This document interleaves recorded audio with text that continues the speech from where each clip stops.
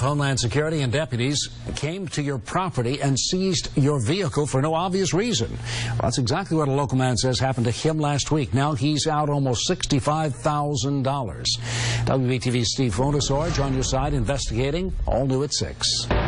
Every car and truck has a VIN number like this, and the same number engraved in several places. They all have to match, otherwise something's amiss. Last week, Homeland Security agents came to Bill and Jennifer Brinkley's carport and said something was wrong with what they found here. It was a 1985 Land Rover Defender.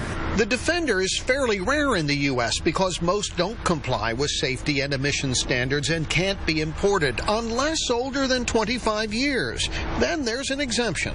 When the Brinkleys bought it last year, they checked it out. It looked great. But this federal lawsuit claims there's a problem, that the VIN number may have been changed to make it seem old enough to be imported. When the feds came here to get it, they didn't give the Brinkleys a chance to debate the issue. They knocked on my door. And took your car. And took my car. It's just unnerving the way they did it. They've got 35 days to appeal, but the feds won't tell them where the car is. Now, if the VIN numbers do not match, well, the Brinkleys say they understand then what's happened. But what they don't understand is why 6 or 7 vehicles had to come onto their property and treat this almost like a raid to get the car. I called Homeland Security. No one called me back. The Brinkleys are trying to contact the person they bought the car from, but no luck.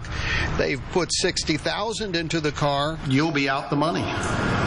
And the vehicle. Their advice, check all VIN numbers before buying a car, especially a Land Rover Defender.